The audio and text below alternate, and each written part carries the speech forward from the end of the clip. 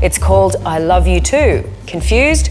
Don't be. Just check out what Rove's sidekick, funny man Peter Hellier, has been doing in his spare time. He's got a great cast. Brendan Cowell's the lead. But the really interesting bit of casting is Peter Dinklage as the love interest of Megan Gale, the model. I visited the set last year and this is what I saw. I'm sorry, please accept a what? A commitment ring. It's a sign of my commitment to you, to us. Don't you like it? No, it's just a commitment ring, Jim. What are we going steady? For a second there, I thought you were going to propose. Propose? Propose what? Marriage. Marriage.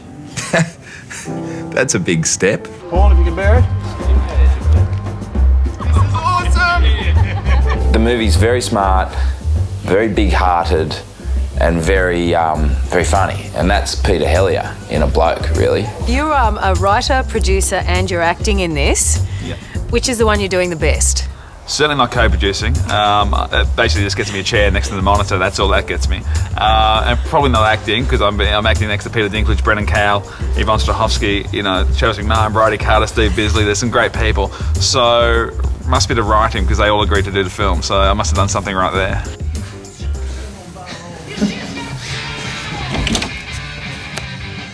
Jesus!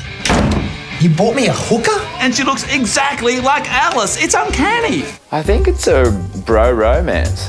I think it's a bromance. It's a dramedy and it's a comedra. I think it's a bromance, yeah. Do you have that expression here too, huh? Yeah. Yeah, no, it's a romantic comedy, which is a very tricky thing to do very well. But I think Peter has written a really funny and touching script. So if the rest of us do our jobs right, hopefully we'll pull it off. No matter what your age is, no matter what country you live in, no matter what your background or whatever, we all identify, you know, with love. There are human elements in this film that everybody will identify. It's not just about the Alice and Jim love relationship, it's also about friendships and family as well. There's many different little relationships that get explored and you know, it kind of fits into this beautifully well-rounded script. I love you too. And are you retarded?